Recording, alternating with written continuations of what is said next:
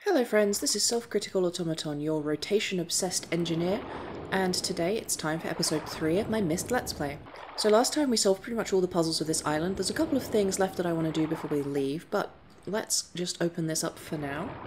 We found both parts of this code previously, which should let us happily escape. There's a few other things that we want to do here before we move on. But we will have to run back inside since we can only carry one of these magic pages at a time. But that should be, technically, the completion of our first age of Myst. I love the jaunty little tune in here. So, what I'm going to do is we'll dive back into Myst, drop off this page, and then head back out.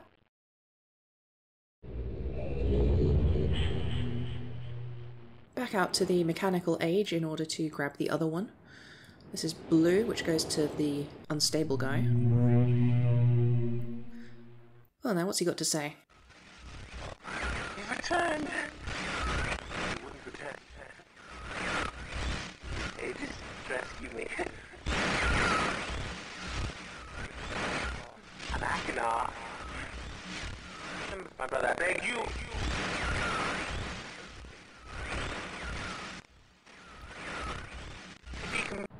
So, he says that he is Akanar and he needs more pages for us to rescue him, which seems reasonable to me. After all, we've all got stuck reading a book that we don't really like and just been absolutely trapped within it and unable to figure out how to go do something else. Or is that just me?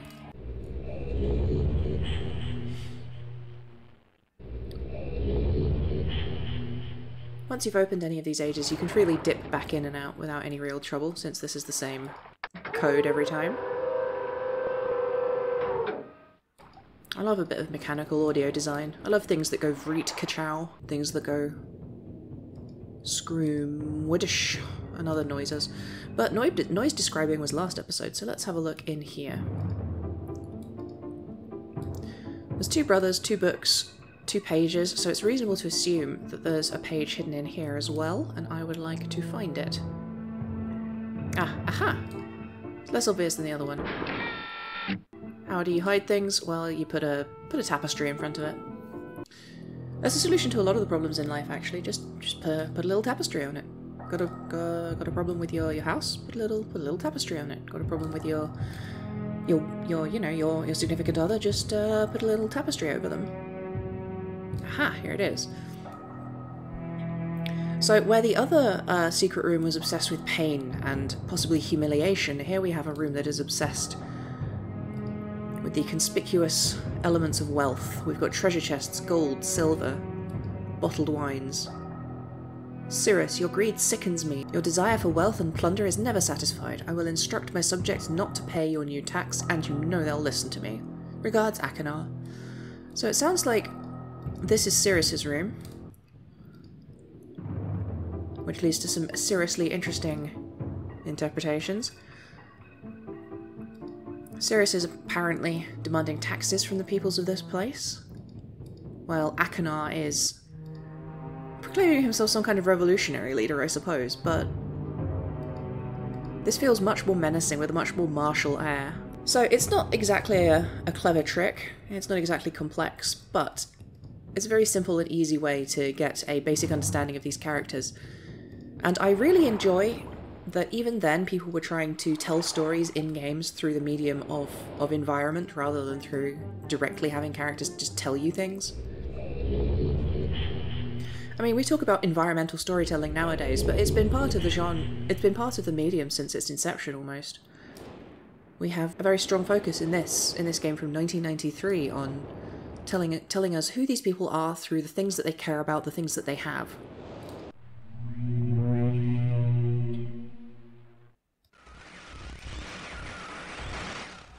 Return.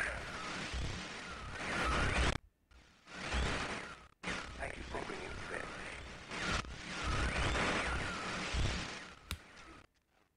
You must continue to help. My name is Cirrus. So this one's Cirrus, that one's Akanar. They both seem to want me to help them escape their books. Presumably this is some kind of factional decision. We need to decide which one we'll side with. But that itself is interesting because where is Atris in all this? What happened to Atris? There's a big divide between the worlds as described in these books and the worlds as they are now after Cirrus and Akanar seem to have been done with them. These books were written when Cirrus and Akanar were children as well. So let's try and see if we can get access to the next one of these worlds. We've done the cogs, so let's see where the rotation takes us next.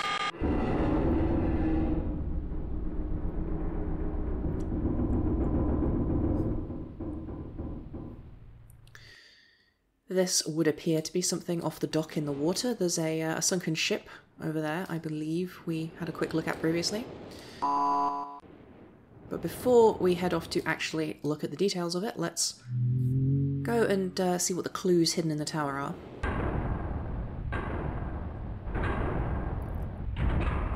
I don't know if you've ever had access to a tower, but it really is the most appropriate place to hide clues. Every time I've ever been near a tower, I've been like, ooh, this is the place to put a puzzle.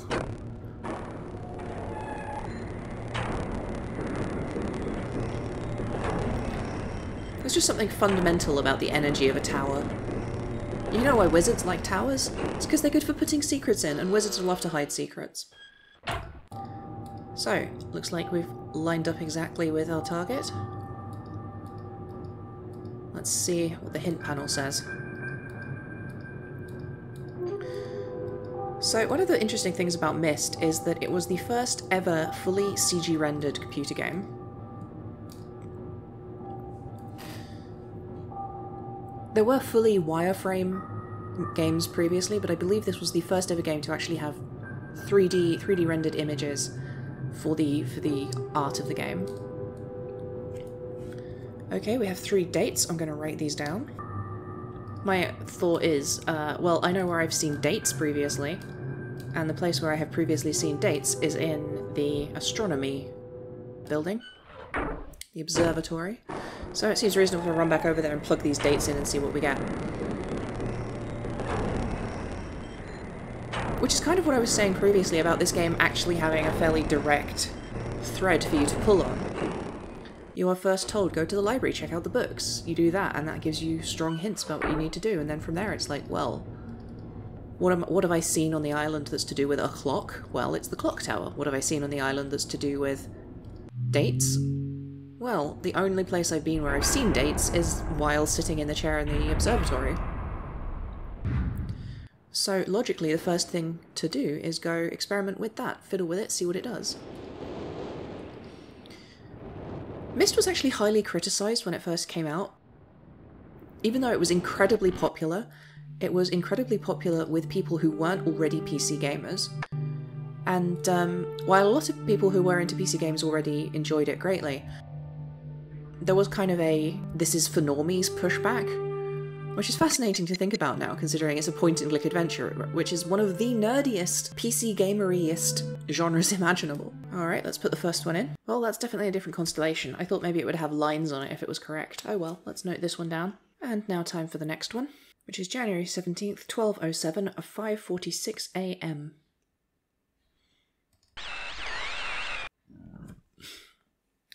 Note this one down as well. And then finally, November 23rd, 9791, 6:57 PM. Really fucking far in the future.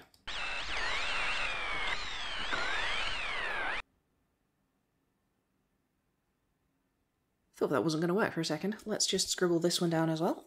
Right then, time to wander around and see if we can find anything resembling star charts, I suppose.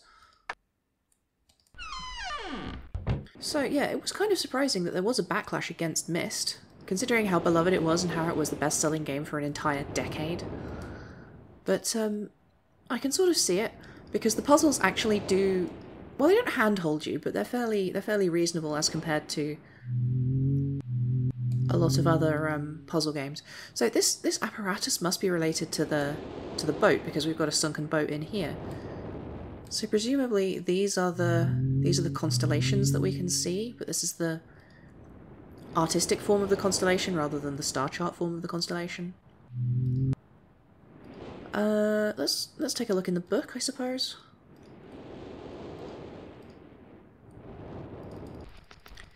I'm going to skip through these until I find the one that has constellations. Aha! Ah, ha ha ha! Okay, here we go. Constellation book. So let's take a second to match these up.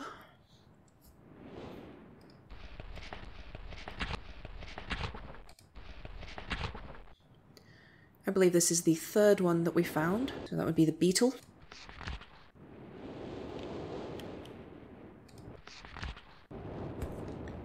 And this is the second one that we found, which is a leaf.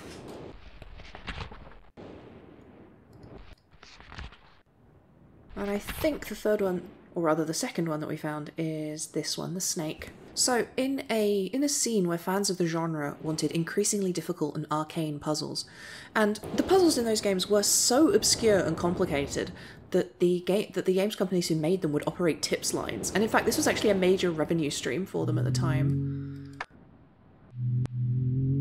It's hilarious to think nowadays, but if I remember correctly, the management at LucasArts would often actually tell the designers, oh, we need at least 3 more difficult puzzles in this game so that we'll get people calling the helpline. And that's just kind of hilarious to me. Capitalism gonna capitalism.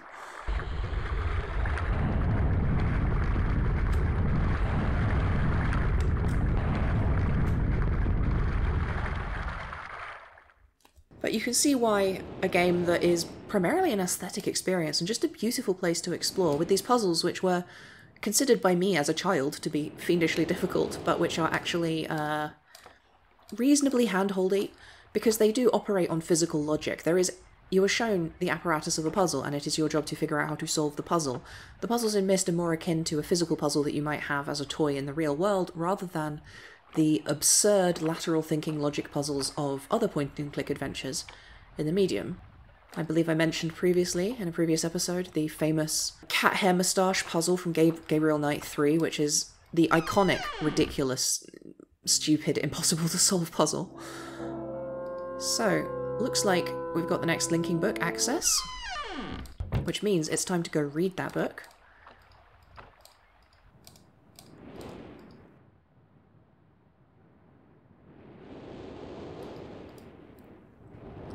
Emmett was the first to live on the rocks. He named them the rocks because that is what they were, a group of sharp rocks clustered together in the middle of a large sea. This was where Emmett lived. He enjoyed his life. Emmett would occasionally swim to nearby rocks, as it was never too far of a distance.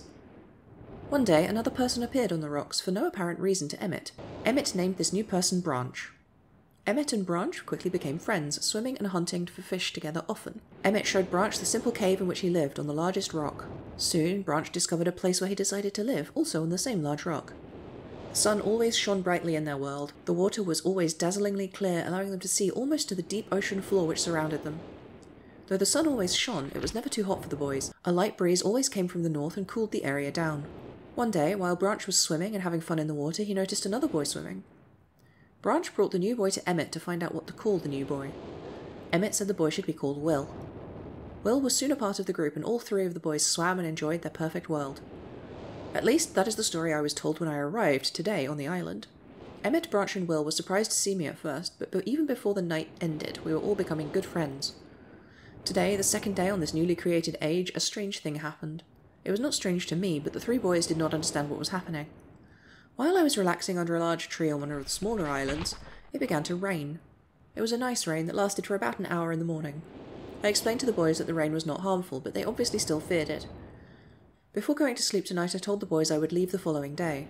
I told them that while I was gone, I would make a surprising change to their world. They did not understand, not that I expected them to. I still do not fully understand what happened today. I was experimenting with the art, testing the limits of the rules as dictated to me by Father. I attempted to create a boat by writing it into the world. I thought everything was planned correctly, and yet somehow the boat had become gripped by the rock and broken in half. Although the test did not turn out as I hoped, I now have answers to a few of the questions my father never answered. As for the boat, I can see the boys enjoy it anyway, and with that I am pleased. They have played on it all day. Even though the boat cannot move, I enjoyed studying from it. It is a much sturdier platform than the jagged rocks. In the course of my observations, I have learned some very interesting things regarding the solar system of this age. The nights are absolutely beautiful here. I have made note of and named a number of constellations that pass above me. Also during the night I catch glimmers of light from the horizon which I have not been able to discover, if it is created by some natural phenomenon or by additional people on far-off islands or rocks. I should very much like to discover which. I rather suspect it is additional people, which would explain the appearance of Branch and Will. The rain today was slightly heavier than usual. Just when the boys were getting used to light rains, a small storm arrived. They were frightened by the heavier rain, not to mention the thunder and lightning. If rain has never fallen here until recently, as the boys tell me, I would like to discover why it is falling now. Regardless, I have decided to return home for a short while. I have also been thinking of some plans for a lighthouse that I hope to construct soon. I think that perhaps by shining a bright light towards the horizon, it might prove my suspicions regarding additional inhabitants. They would be curious about the light and travel to discover its source, if they have the means. I've returned with many tools that I will need for construction of the lighthouse. I've decided that once the lighthouse is completed, I will leave for some time and let the world's own imagination have control. We've worked 3 weeks on the lighthouse now and are making great progress. The rock that we're building on seems not to be as secure as I would like. I had to alter my plans slightly, but those alterations pose no real problem. The boys are quite strong and have been helping immensely. I estimate construction will be done within 2 days. The lighthouse is finished and we are all proud of our creation. The boys are amazed at the structure wrought from rock with their own hands. That evening, we powered up the generator, much to the boys' dread at first, and shone a great light to the horizon for many hours. I stayed the night in the top of the lighthouse, and in the morning awoke to observe the sunrise, without my being coated with the chilly blanket of ocean dew I had become accustomed to. It was Will who first saw the girl. She was swimming not far from the boat where Will was getting ready to hunt for fish. Then Will noticed a man not far from the girl. Emmett was very pleased to meet these additional neighbours. I feel pleased to leave this age. I have set in motion events that have nothing to do with writing or the art that will have a more profound impact on this world than I could ever have written. I think of this age as a gift to myself that I will wrap up and open someday in the future, only to discover that it has changed so much that indeed it is a surprise. Besides, I have yet another new age that awaits me. It seems I'm going to need some way to travel underwater in this new age, so much planning is in order. It has been 10 years since I left this age, which I have since called the Stone Ship Age. Upon returning, I cannot believe the changes that have taken place. The original 3 boys have grown into adults, and there are many new faces that I do not recognise. Branch told me it has not rained for 7 years and the cool breezes are back again. They are all very content and have been serving me with new foods and showing me new materials they have discovered. It seems they have even found gold somewhere. I see it in many forms around the island. My lighthouse has been kept in perfect condition and looks as if they have tried the very best to keep it so. Yet I have noticed that the entire rock it was built on has sunk by approximately 40 or 50 centimetres. After a wonderful visit with my old friends, I wonder aloud with them what things will be like in another 10 years. So this one is almost the first book. It isn't the first one we have access to, but it's just a self-contained little story about this island.